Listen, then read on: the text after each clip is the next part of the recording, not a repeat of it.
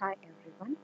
This presentation is about the mechanism of vision with the help of compound eyes in Penaeus indicus. Uh, it is referred as the mosaic vision. Okay. Now, what happens is, in the case of compound eyes, as already mentioned, it is made up of numerous smaller visual units. Each of the visual unit is known as an ommatidium. Right.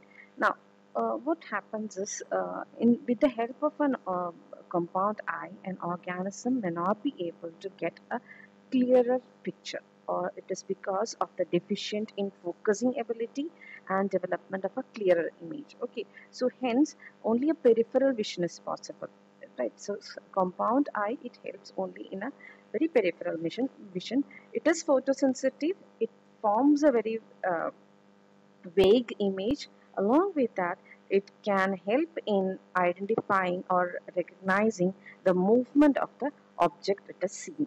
Okay, it may not be able to get a clearer picture, or the image may not help in identifying the depth of the particular object, but when it moves, it will be able to understand. Okay, now each ommatidium, it is capable of producing a separate image of the small part of the object seen. So if it is a larger object, if the organism is seeing a larger object, each ommatidium will pick up the image of a smaller part of that particular object. Okay, and hence what happens? Hence the image of the object seen, it may consist of smaller pieces. So the total image, it may not be complete. The total image may be formed of smaller images of various parts of the object seen. Okay, so this kind of a vision is what is known as a mosaic vision, because it resembles that of the mosaic artwork. Okay, now depending upon the different intensities of light, the compound eyes may work differently. Once is the apposition compound eye, or the apposition image. Okay, so here what happens is, this particular apposition image, it is formed mainly when the compound eye is exposed to bright light, for example during daytime.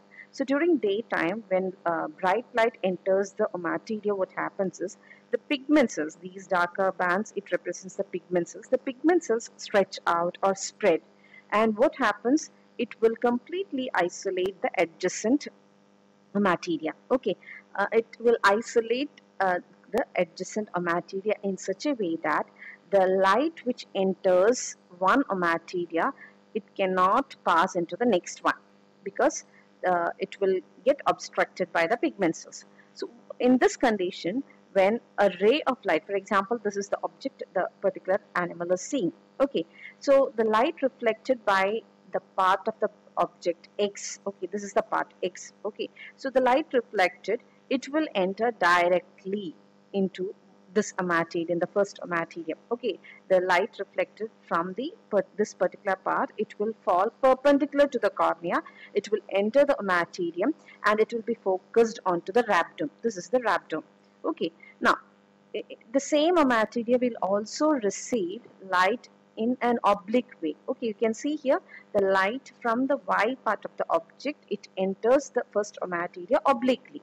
Okay, and it gets reflected by this, or it may get absorbed by the pigment cells. So what happens to this light ray? It is not going to contribute for the image formation. Okay, so in this kind of a system, what happens is, only those light rays which perpendicularly fall on the cornea and enter the ommatidium gets focused onto the rhabdom will contribute to the image formation.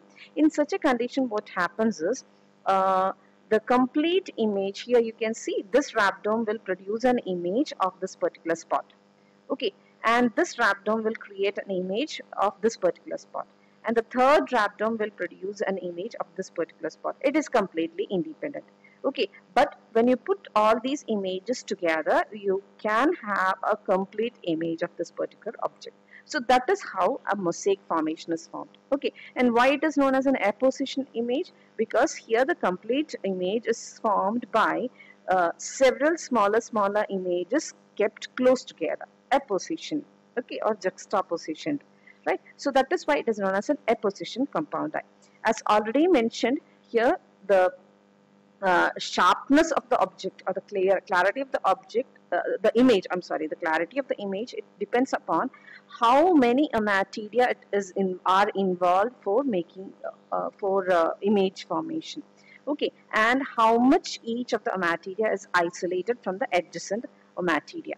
Now, coming to the next one, superposition. Superposition image is formed during dim light vision. Okay, when during night time, when there is dim light, what happens is the pigment cells, it contracts. Okay, it migrates or contracts in such a way that the neighboring materia, they are no longer completely isolated. Okay, so here you can see, if you consider this particular materia, the light ray which falls perpendicularly onto this cornea gets focused onto the materium, and this contributes to the image formation. Similarly, the light ray which falls obliquely onto this into this materium, it gets reflected, and it will get reflected onto the other materium. Okay, right. Now, if you speak about this particular rhabdome, this rhabdome receives light from another source. What is this? You can see here. Okay, it gets reflected, right? So this kind of image formation actually helps in creating an image where the images are overlapped.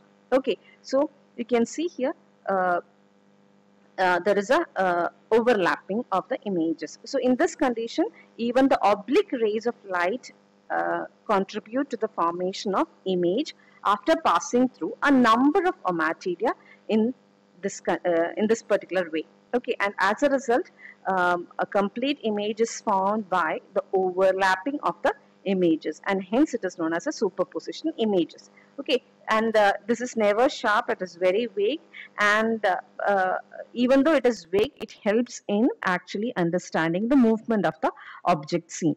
Okay, in the case of Penaeus, you can see that their eyes are adjusted to have both kinds of images, apposition as well as superposition.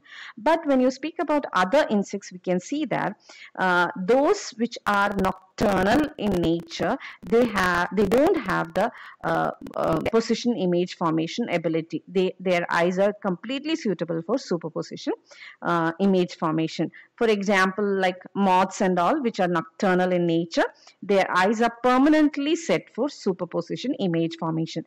But in the case of butterflies, which are active during daytime, their eyes are suitable for apposition image formation. Okay, but in the case of Penaeus, which we are speaking about, it do have the ability, their eyes are able to adjust to the light intensity, and hence they can form both apposition image and superposition image depending upon the intensity of light that falls onto the materia. Okay, so this is about the mechanism of vision in the case of Penaeus. Thank you.